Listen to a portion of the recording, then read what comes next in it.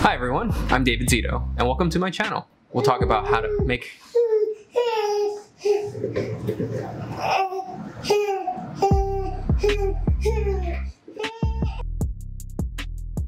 Hi everyone, I'm Dicfeos. Welcome to my channel.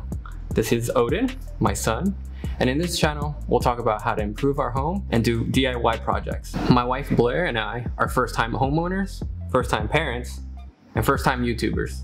We wanted to document all of our projects just so that we can have something to look back on for us and for our little one once he gets older.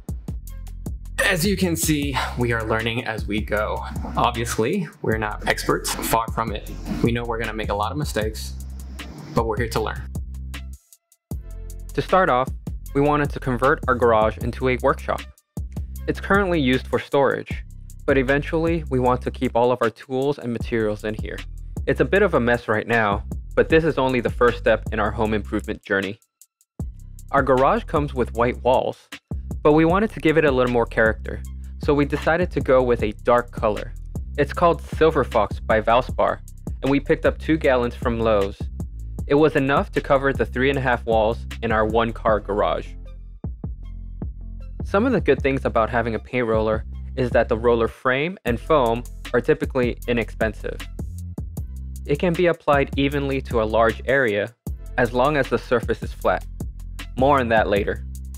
Since you can see the edges of the roller, you can apply paint more precisely and know exactly where the paint will go. And finally, I think the best part of using a paint roller is the ability to attach a pole to reach the higher areas. This is the part where I figured out, depending on the surface that you're dealing with, it's not always a good idea to use a paint roller. First of all, if your surface is not flat, you'll have an uneven coverage, just like the cinder block wall. And because of that, it requires more coats of paint, which drives up the cost. And finally, because of the little pinholes and crevices, it took a lot more effort to get that covered up. The one thing I learned throughout this process is how important prep work is, and give yourself enough time to move things around to give you an area to work with. Now let's talk about the spray gun.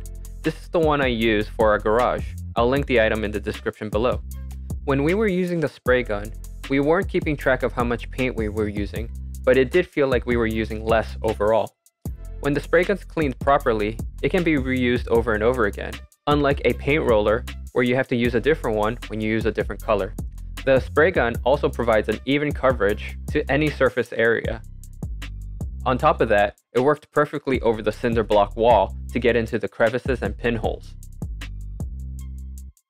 So some of the reasons why it's not a good idea to use a spray gun is number 1, there's a lot of overspray. It will get onto adjacent surfaces such as the ceiling or the floor, which is why you'll need a lot of prep work to mask off all the areas that you don't want paint to get on.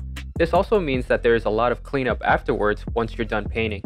Even though a spray gun is more cost-effective in the long run, it does have a higher initial cost. So if you're looking to paint small areas, a paint roller might be better.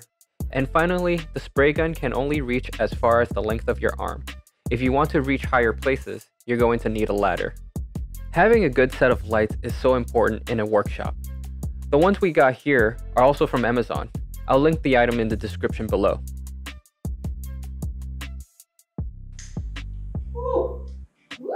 It's right in here. The lights we got had the ability to daisy chain to one another, which was a good thing because our garage only had one outlet. We ended up routing our extension cord up the wall, across the ceiling, and connecting the first light fixture. A neat little trick I picked up was to use tape on the back of the light fixture, mark where the mounting holes are, and simply drill through the markings. I repeated the same process for all 4 light fixtures.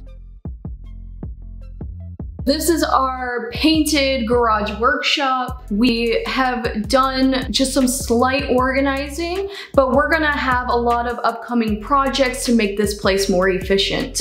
Yeah, we're gonna add a miter saw, we're gonna put up a pegboard to put all of our tools on, and we'll even have storage up in the ceiling. It'll be a lot more functional. We'll probably be adding a lot more videos and projects along the way, especially as we learn how we're gonna function in this space. Yeah, so if you want to support us, please like this video and subscribe to our channel. Also, feel free to leave us comments and suggestions below. We'd love to hear what you have to say. So, catch you in the next video. Take care. Bye.